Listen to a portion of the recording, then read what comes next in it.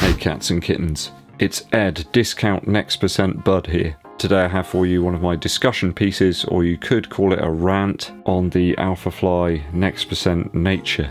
295 Earth credits? You must be joking, Nike.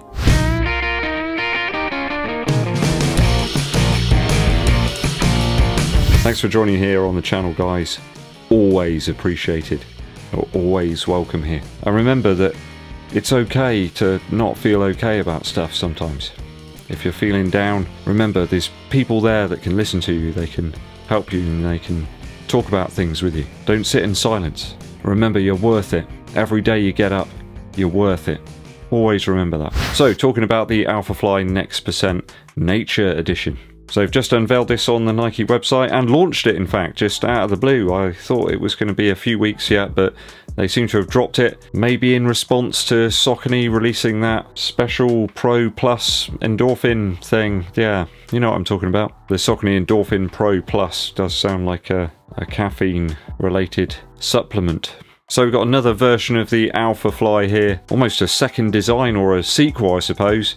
Nike do that quite often, don't they? Same old midsole and outsole, and then a new upper. That's pretty much what we have here, sort of. Certainly a brand new upper. Something we haven't seen since some prototype Next Percent shoes, or at least prototype zoomx shoes from a few years back. I remember they did a 3D printed Kipchoge special. The fly print technology made using a 3D printing technique apparently lightens the shoes somewhat, as does the recycled zoomx midsole. Crushed up offcuts of zoomx there, guys, maybe from some old Vaporfly 4% or some peg turbos. Looks like they've just autoclaved it together, maybe saving a small bit of weight by filling it with nothing. I mean, I've got to applaud the eco-friendly attitudes here. Recycling of materials, that's a great thing. Trying to save the planet, but certainly Nike aren't saving the old wallet. Aside from the upper, which I thought was really great on the original Alphafly, the idea of an unstandardized midsole underfoot that's just made up of scraps of foam really doesn't enthrall me. It really isn't exciting.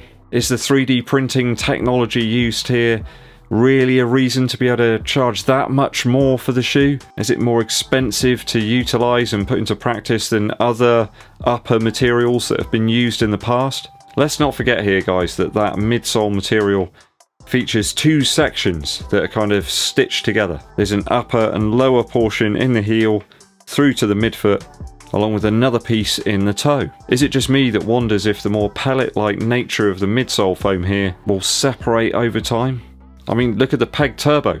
They must have got loads of those sent back. I mean, mine were okay. Well, one of them started to do it at the end. I mean, the upper aesthetically looks very interesting, doesn't it? And stupendously light too. You can almost see through certain parts of the side panels. But the section marked fly print there clearly isn't. It's Flyknit or Atomknit or whatever was on the original Alphafly, right? I think that other bit just seems more like Flyknit to me. The collar and the central tongue section appear to be the same as the standard model. And just checking out the rubber here and the outsole. Why did they choose these pictures? You can see it's really ill-fitting there and barely stuck on towards the end of the heel. The pinwheel swoosh on the medial side of the shoe as well really isn't my cup of tea. But that's just aesthetic stuff. It just looks a bit weird. It looks a bit tacky to me. Some of you out there may love that. That might be the best bit of the shoe. And that's cool. We'll just agree to disagree on that one. It's not going to affect performance, is it? I think my issue here is with the price tag. How can you justify charging another 26 Earth credits on top of an already ridiculous price? I mean, this is making the Alphafly Next Percent Nature Edition 70 Earth credits more than the Adidas Prime X. Yeah, that's Adidas's top of the range training running shoe circus thing. 220 quid for that. I'm not going there. And let's not forget that the Alphafly was a shoe that was released originally back in 2020. The Prime X is certainly a shoe that's been released very recently, and as such, it just feels like it's perhaps worth its retail price a little more. Maybe. At the moment, you can find stores trying to sell off pairs of the Alphafly for almost as low as 160 Earth credits. If you're after certain sizes, you can get an incredible deal. almost half the price of this nature version. I have to say that I love the fact the upper is made from recycled bottles, but so are my £50 Adidas SL20s. 70% of the midsole is recycled, probably from old peg turbos and stuff. 50% of the carbon plate is apparently from recycled materials as well. But at this price, Nike, you just must be kidding. Is this like a bad joke or something? I mean, on Nike's website at the moment you can find the Gakuso Next Percent for £135 discounted. I mean, you could buy 2 pairs and still have some change left over to buy yourself some Morton gels. Don't get me wrong, the Alphafly and its AirPods work fantastically well for me, but it's simply an insane price at just shy of £300 for a shoe that is Kipchoge, the person who was involved in the design, even going to wear again. Let's not forget he wore the Next Percent 2 at the Olympic Marathon. Will it be a tad lighter? Do I care? The upper less absorbent? Really? Is it going to make that much difference for £295? I expect incredible quality for that amount of money, and just these images just don't show that to me. Adidas and Puma just seem far away better in terms of quality. Certainly of their releases in 2021. Nike just seems to think they can push out any shoe at the moment and people will go crazy for it and buy it, as long as you've got some percent on it or something. No. Will this sell out? I mean, I hope it doesn't. Not from the ecological side of it. I mean, they've made the shoes now, so it would be good if people use them, I suppose, but it's simply not worth it. The marketing's there, isn't it? Eco-friendly vibes, flowers in the pictures. You know, Nike, maybe you can plant the shoe in the ground at the end and it will come up roses.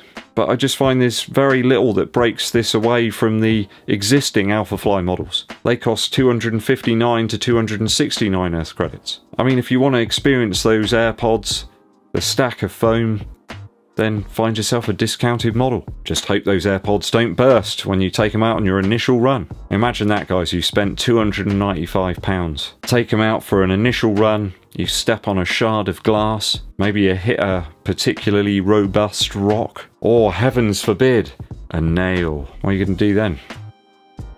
You've got a £295 clog. So is this quick release a response to Saucony's Endorphin Pro Plus? I watched that event. It was interesting. Not sure what was going on with the lights there. It was a bit like a New Year's Eve party when the DJs only turned up with acid house music. Nike have done the same thing recently after Adidas and Puma releases. It's almost like a knee-jerk reaction, like, get the shoe out quick, we need to be in the public eye, we must be at the top. Either way, the Earth credits are staying firmly in my wallet. Not happening this time. £295 is quite frankly scandalous. It's gotta be a joke, right? A really bad one. What are your thoughts and comments on this shoe, guys? I know it's going to generate some serious discussion. It could get tasty. Thoughts and opinions down below in the comments. Dankeschön. A quick musical interlude for you now. One of my favourite tracks about trying to save the planet and to be a bit more ecologically minded is from Neil Young, entitled Mother Earth. This one was on his album Ragged Glory, which I think was early 90s. It features Crazy Horse, although this track is pretty much just Neil Young and vocals with a few harmonies from the band. The distortion on his electric guitar in this track is just wonderful. It's grainy, fuzzy, there's almost like an octave type sound across the whole guitar, and he really just uses it as this kind of seething mass of electricity. The vocal is sincere, the lyrics sincere, and you could see even back then that there was a movement there, people trying to do the right thing, I suppose, and that's becoming more and more apparent that we need to do that right now. The rest of the album's great as well. If you've never heard Ragged Glory, it's just down and dirty, no messing around. Country Home, Over and Over, and Mansion on the Hill are my favourites. Long tracks, fantastic Neil Young solos. What more do you want? Go and check it out, guys. Ragged Glory by Neil Young and Crazy Horse. Right, it's time to get my editing hat on. Oh, I'm already wearing it. Thanks for stopping by, guys. It's always appreciated. If you haven't done so already, please hit that subscribe button and click the bell below for notifications when I launch those new videos for you. And it really helps the channel out if you give this video a thumbs up like, but also share it with your running buddies. My name's EDDBUD, and I'll be seeing you